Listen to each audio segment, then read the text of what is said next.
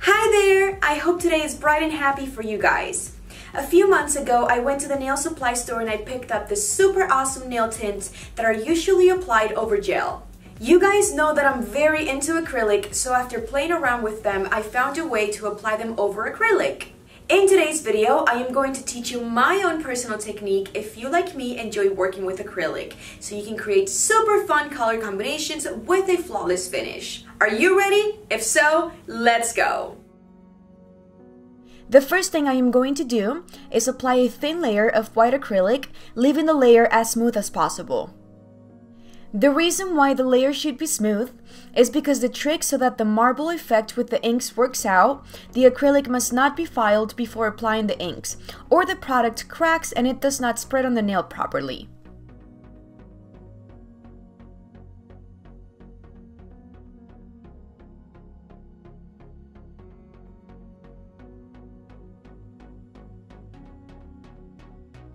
Before applying the inks, we must let the acrylic dry completely, otherwise this also prevents the product from spreading and working properly.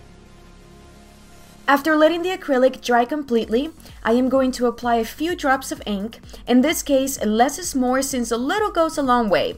For this tutorial, I chose a range of some of my favorite colors such as pink, blue, and purple.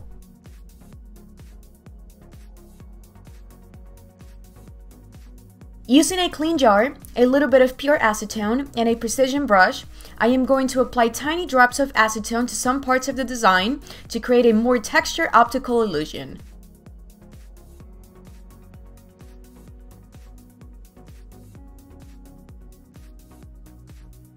Using a gold color stamping polish and the same precision brush, I am going to create a wavy line on the design to decorate it.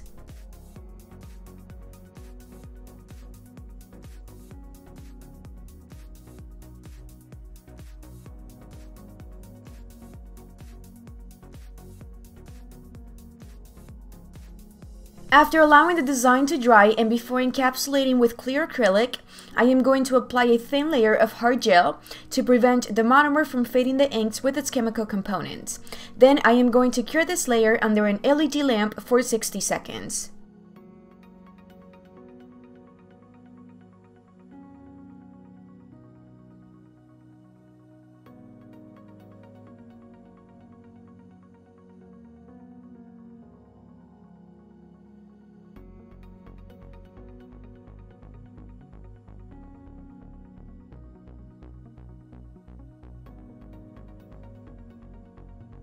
After the layer has cured, I am going to use a wipe moistened with 99% alcohol to remove the excess, and then I am going to use a sandpaper block to create texture and thus prepare this nail for acrylic encapsulation.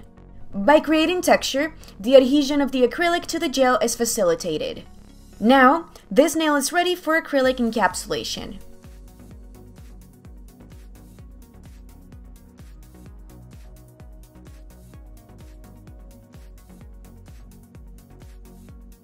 After encapsulating, I am going to remove the excess using a hand file and an e-file machine with a fine carbide bit.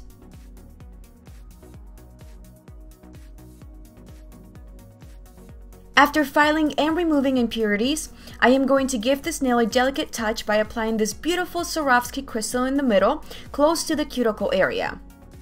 To bring this design to life, I am going to apply a layer of gel top coat and cure it under an LED lamp for 60 seconds.